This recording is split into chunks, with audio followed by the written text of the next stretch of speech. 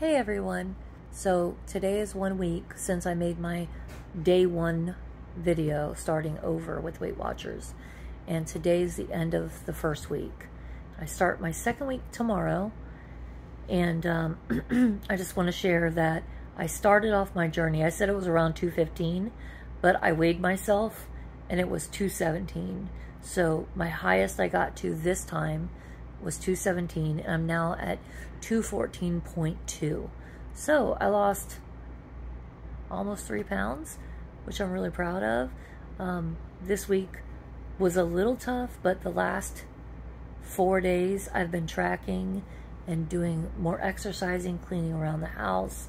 So I know that I'm getting myself back in that habit, and next week will be really good. Or this week, this coming up week. This is going to be a short video because, you know, I don't really have much to say. I did a little bit of walking. I tracked most everything. The first portion of the week, I didn't track everything, but the last, like I said, the last 4 days of this week, I did. So it wasn't perfect, but it was much better than the last several months that I gained all my weight back that I lost. And I'm trying not to let it get me down or beat me up or feel shameful. I mean, yes, it does suck, the fact that all my bigger clothes, when I got to 151 in January of last year, I threw all of it away because I was like, I don't want to get back into that. So I have all these like size 9, 8, 7, and medium shirts that do not fit me right now. Hi, kitty. That do not fit me right now, and I have nothing that fits me other than a couple of like spandex pants, I can't speak, and some of my husband's shirts, like Pink Floyd. Yeah. So I don't know if I should go out and buy clothes that fit me now, or just give myself a few months to start losing and being able to fit in some of my clothes again. But it's also hard because, like, my husband, we usually go to church every Sunday, and I'm on the worship team, and it's a very important part of my spiritual walk that I've been slacking in, but mostly because I don't want to leave the house in a man's shirt and spandex every time. So I feel like I do need to just go out and buy a couple of shirts, a couple pair of pants that actually fit me now. Anyway, I didn't throw them away. I gave them away to our church, but man. Anyway, just wanted to share. It was a much better week than the last several months. So I'll be back. I'm going to start making my videos on Mondays now. Today's Sunday, March 20... What day is it? March 24th. So I'm going to start making my videos on Mondays from now on, because it just makes sense for me. I did that the last time. Anyway, I love you guys. Thank you so much for all the support.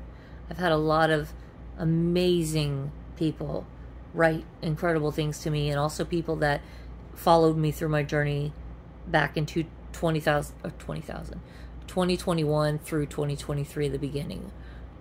So I really appreciate that. But you all have a great day, and I'm going to keep doing better, and share how you're doing. If you want, share it in the comments, and any tips or advice you want to give me. All right, bye.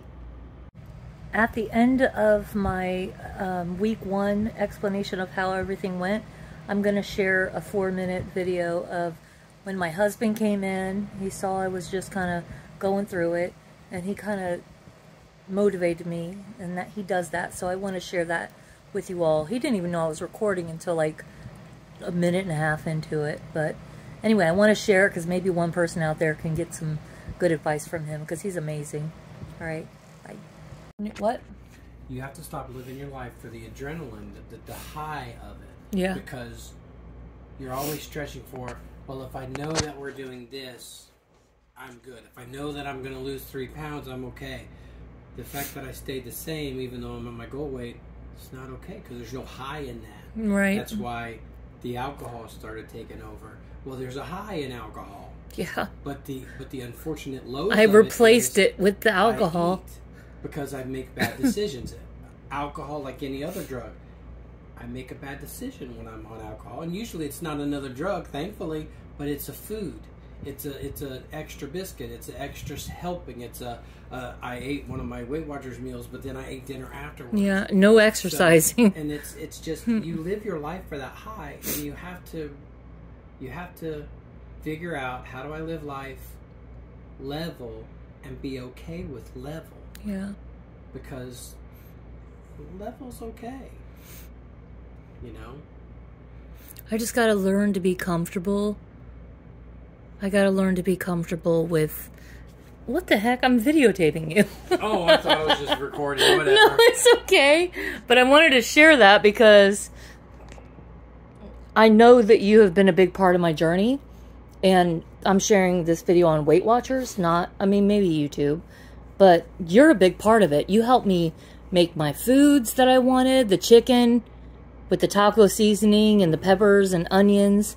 And it was fabulous. And I'd roll it up in a light carb tortilla. And that was a big thing I lived off of. Mm-hmm. And then you'd make me soup, chicken soup with vegetables. Yeah. That was 0 points. Oh. And then you'd also make me, what's the other thing? Chili. Mm-hmm. The where you can be right now, though, and you can be thankful for it is, okay, so now you've gained some weight. Yeah, some. You can live lots. For the high of, I'm going to get back to that goal weight. Yes. So now you're on that high, but between here and weight loss, you have to figure out, when I get there, how do I live level? Right. How does level be okay for me?